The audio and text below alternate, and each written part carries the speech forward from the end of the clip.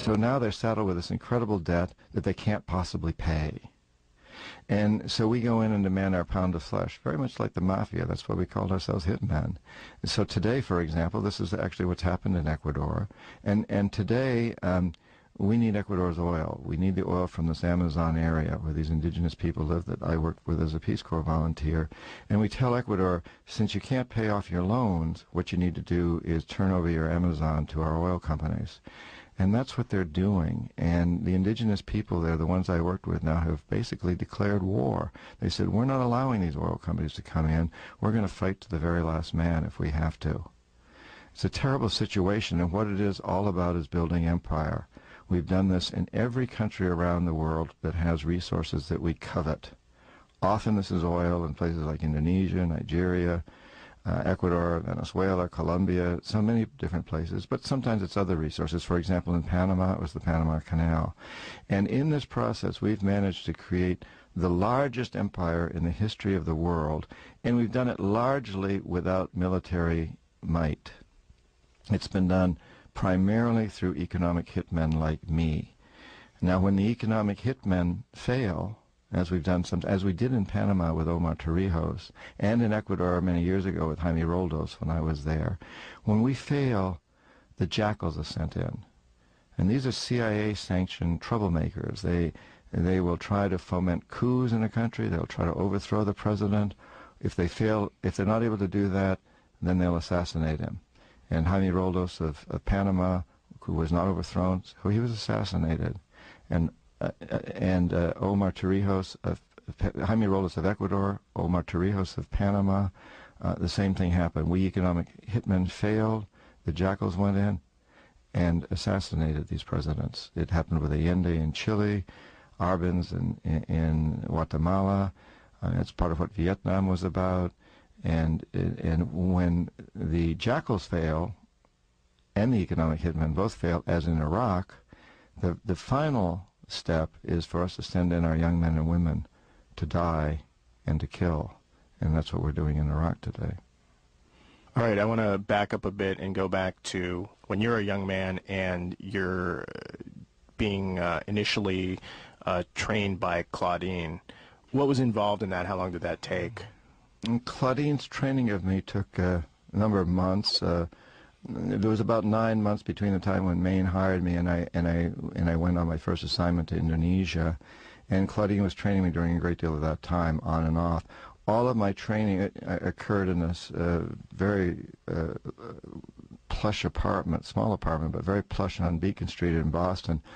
Our headquarters, Maine's headquarters, was the Prudential Center in Boston, and this was very close to there. It was never done in our offices. It was very, very clandestine. I would spend tremendous amounts of time at Claudine's apartment, and she seduced me in every possible way. I was very seducible. She was gorgeous.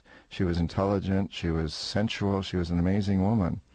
And at the same time, she told me in no uncertain terms what was to be expected of me as an economic hitman, and told me that, and she called it a dirty business. And she said, we need to make sure that you're totally comfortable doing this and going off and doing this. If you're not comfortable doing it, then don't do it. Don't go to Indonesia. Don't take on this assignment, because once you're in for life. You can't turn back. So part of her training of me was to seduce me into it, but at the same time make absolutely certain that I was buying into it, that I was going to be a part of it. And it's your belief that she had access to the information that the NSA had gotten out of you during the polygraph tests? Correct. I have no doubt about that. She knew what my weaknesses were. She zeroed right in on them. I grew up the son of a prep school teacher in a private school in New Hampshire, and lived on the campus all my life. My dad didn't get paid much money at all. Everything was free. Our house was free. Our food was free. The lawns were mowed for us. The snow plowed. Everything was free. So we lived a pretty decent life, but I never had any cash. And I was surrounded all my life by boys who came from very, very wealthy families all over the world. And I heard their stories. And then I went to school with these boys. And they would go home on vacation to Venezuela, to Caracas, to Beirut, to London, to wherever they were from, and I would be stuck in this little campus all by myself in Tilton, New Hampshire, and very lonely. I'd basically been rejected by the town, and I'd rejected the town because there was animosity between the townies and the preppies, and I saw myself as a preppy. So some of it was self-imposed. But these guys would come back from their vacations with these amazing stories to tell, the debutante balls they'd been to, and the orgies, and my life was so boring, and I developed this complex that I really wanted to excel, and I wanted to live that kind of a life. And then I went to Middlebury College, and much of the same there, that there were a lot of wealthy people at Middlebury. So I had this desire, and I was extremely shy around women, incredibly shy around women, and pathetically shy around women. And I had this complex, and Claudine knew this. The NSA had identified this, and Claudine appealed to every side of it. She, oh man, it's just amazing. And then, as an economic hitman, I traveled always first class. I rode up in the bump of the 747s. I was always first class. Stayed in the best hotels wherever I went, sometimes the best suites in the best hotels. Ate at the best restaurants. Wined and dined around the world by people like the Shah of Iran and the presidents of various countries. I spent time with Robert McNamara, the president of the World Bank. It was quite a life. It was everything I'd ever dreamed about having, really. It was the realization of my fantasies. So tell us about your first assignment in Indonesia. Yes, I was sent to Indonesia as part of a team of 11 men who were there to design an electrical system for Java, the island of Java, which was the most heavily populated piece of real estate in the world at the time. Now, the reason we were going to Indonesia, this is in the early 70s, it was pretty obvious by then that Vietnam was going to fall. And the theory was the domino theory, that if Vietnam fell, then the rest of the Southeast Asian countries would fall too, and we had to stop that. We were losing in Vietnam. We had to figure out a different way, not the military solution. And Indonesia was seen as the key to this. Indonesia had a lot of oil, so that was important. It had a huge population of people. It was a very populated country. And it had the largest population of Muslims of any country in the world. And so there were many good reasons for us to go into Indonesia. So we went into Indonesia and did this study and did projections showing that if they built up their electrical system, if they took a huge loan from the Asian Development Bank and the World Bank and built up their electrical system, their economy would boom over the next 2 decades. And we arranged for the loan from the banks. And basically what we were doing was bringing Indonesia into our realm. We were saddling them with huge debts. We were going to use our own companies, and we did, to build these systems. So the money, we arranged for the World Bank to make a loan to Indonesia. The money came to our corporations in the United States. Indonesia ended up with all this amazing debt.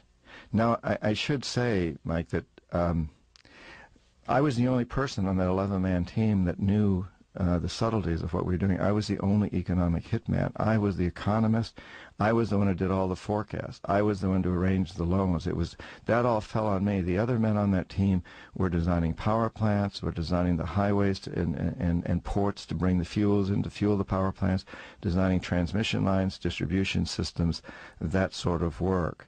And throughout the industry, when I talk about these other companies, the Bechtels, the Halliburtons, the Stone & Websters, the Charles T. Mains, and the World Bank, I want to make it very clear that the majority of the people working for those organizations are not economic hitmen.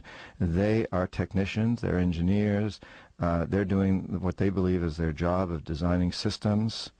But there's always somebody at the top, there's always somebody in that organization that has a complete understanding of what's going on.